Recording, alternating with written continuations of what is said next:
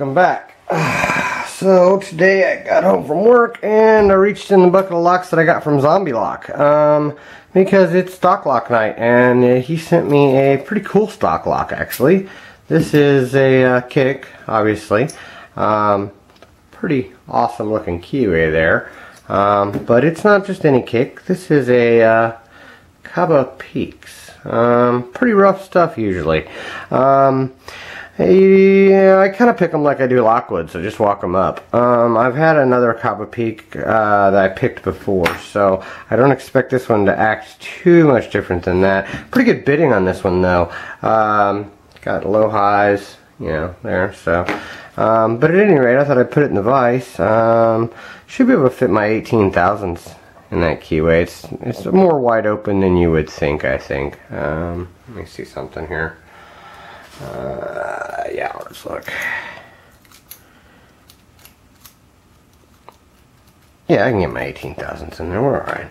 Alright, let's put it in the vise. Let me grab a piece of leather there.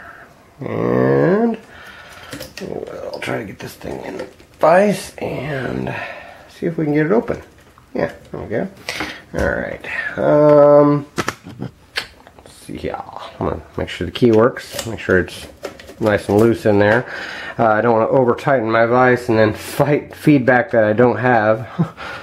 Should be able to use my 50,000s or close to 50,000s that I got from West Coast Picks in there, and I can. And as mentioned, I'm going to try to use my gem. Let's see, I could probably zoom in for you guys. There we go. Let me see any kind of movement I get on it. I think we're focused. Yeah, okay.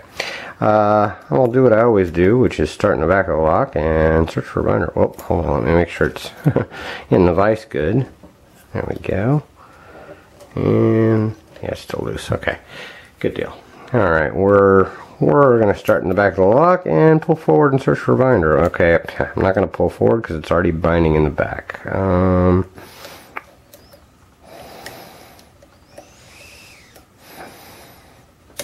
Yeah, that was 5 or 6. I don't even look to see if this is a 5 or 6 penner.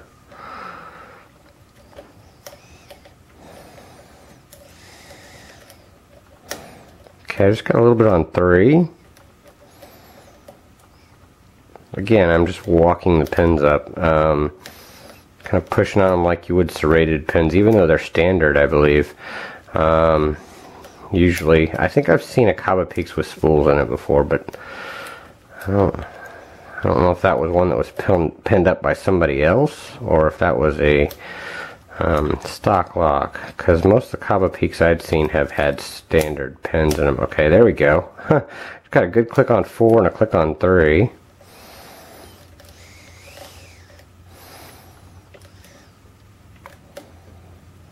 Actually, I may have overset 3 just now. Either that, or I know 1 is always all the way to the roof. It's like a check pin usually. In these KABA Peaks, you've got a what you would call almost a check pin. It normally has to go to the roof.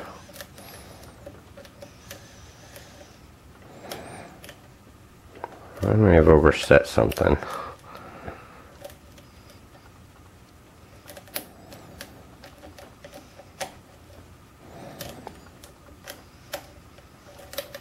Okay, I'm going to back off. Try that again.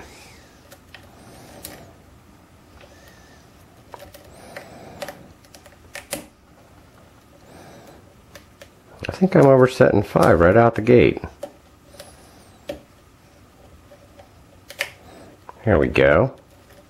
I just got a little rotation on the core.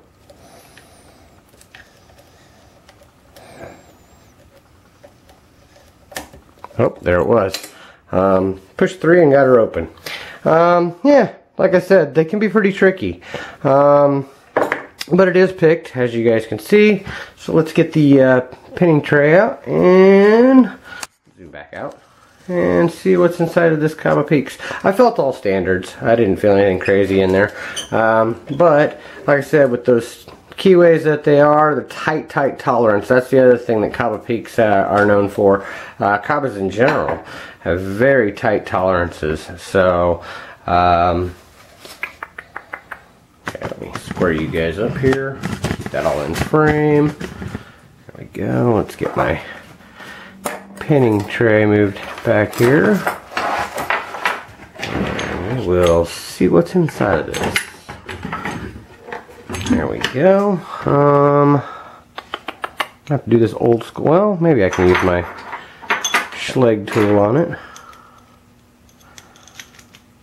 Yeah, that'll work. And I do have a key if I lock it back up. But with this tool I shouldn't, because it works out nicely.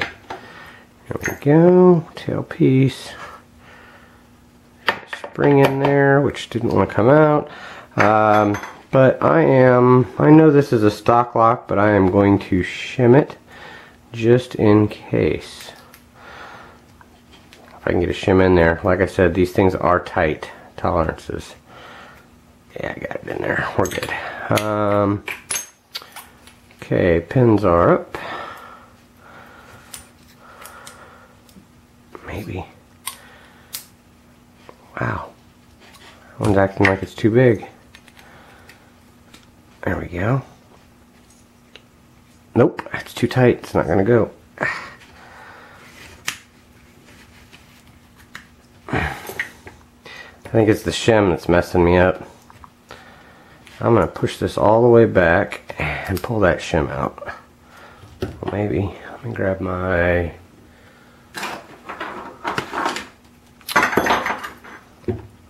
This shim is toast. I know. Oh. Yeah, that's how tight it is, guys.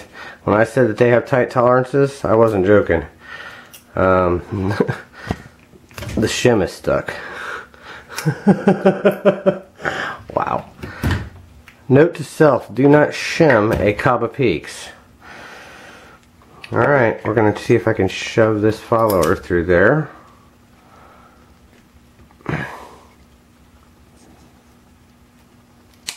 Well, I just dumped 1 and 2 out, or 2 and 3 out of the key pins. Let's go ahead and take 1. That's the check pin, more or less. Oh wow, there was a spool key pin in there. There we go, I got it all the way through. Wow, awesome. Whew. And we got a standard, oh no, that's a serrated, oh nope, it's wafered. There's a wafer in there. I'm sure that has to work for the key. Otherwise, I got this from Zombie, and I don't think Zombie would have put a wafer back in the lock. Nothing done to the core. They are completely smooth, but like I said, tight tolerances. Obviously, you guys saw that firsthand. This pin, and I'll show it to you close up here in a minute. Wow, I don't know if I can get, I can push that all the way through, maybe. Oh. Wow. That tells you how tight it is. It didn't even want to have that shim at all. It was not having it. Grab my... Tell you one thing I'm going to do. I'm going to mark the front of this. There we go. Okay. Alright. I set my tweezers right there. Okay. In the one, we have the tiny other half of that check pin. And we have a standard,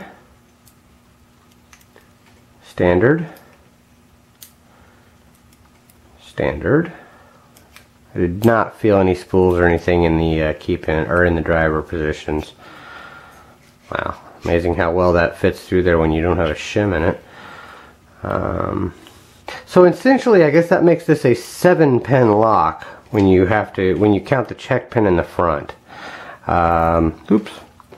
So there we go, and then all the springs should be the same. I don't think there's anything too crazy other than the first one. I'll bet that first one has a different size spring because of where it's at. Yeah, it does. Okay. And the second one, no, I guess not. They all look the same. Okay. There we go. We'll just dump those springs. So yeah, essentially this KABA Peaks is a 7-pin lock because there is a pin that basically goes all the way to the roof in here, the way this fits. Let me show you. If you look at the where it's at, this fits down in here and it only goes so far. But just enough to push that forward and up with the key. What did I do with the key? I think I buried it. I buried it. Hold on a second, guys. Long video, but I kind of want to explain this for anybody who's not seen a KABA Peaks. There it is. Alright. You'll notice that this is all the way up in the front, and it pushes that first pin all the way up. But as you can see, it doesn't. There's a limiter in there, so it doesn't actually have to push very far. But it's not even in the key pin position. Like, all the key pins fall down to about here. It's all the way up here, so you wouldn't even know. I don't know how well my camera will pick that up, but the key pins are way lower than that check pin that's up front. And of course I hit it knowing that there was something there because I've picked these KABA Peaks before. At any rate, let me show you what was inside. Like I said, nothing too crazy about the Coras, and it is a 7-pin when you count the check pin. And same thing with the you can see that it's cut out there to fit that extra size of the core. So nothing done to the Bible either, by the way. But let's show you guys these pins. I'm assuming he had to have the wafer on there to make that key work, which obviously it didn't matter. I picked it to the wafer, so I consider that a win. Let's zoom in on this for you guys, show you these pins. In the first position, you can see it's kind of like a T-pin almost, T-pin, key pin, because of the way it fits in there. And then same thing on the one in the Bible. And then a standard, we had a spool key pin in basically 4. 5 was a standard, 6 was a standard with a wafer, and 7 was a standard. Then up top we had all standard pins, except for the one in the check pin position. It is basically kind of like a T pin, and then we had all standard steel springs up top. But thank you, Zombie Lock, for sending me this awesome lock. Like I said, you don't get an opportunity to pick a KABA Peaks very often, so I appreciate it. Thank you very much for everybody for watching. Thank you for your time, and well, don't break the law.